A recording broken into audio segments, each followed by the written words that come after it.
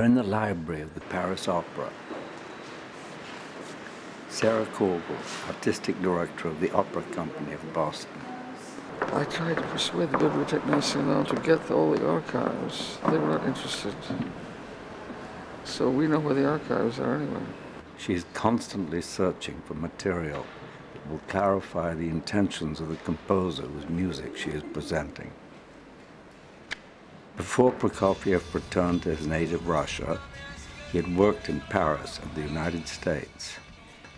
Back in Moscow, he was working on a symphonic drama based on Pushkin's Eugene Onegin with Prokofiev's music, a work that was banned without ever having been performed by the authorities under Stalin.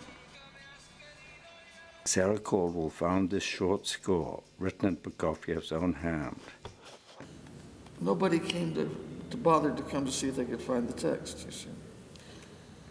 Where did you find it? In the archives of this library of the Yektarinaberg Theater. It was not a terribly obscure place, but, but people just don't bother.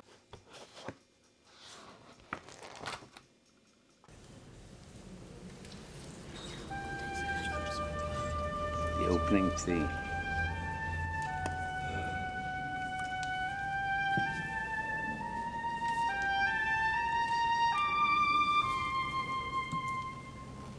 Notations indicate exactly what words are to go with which music.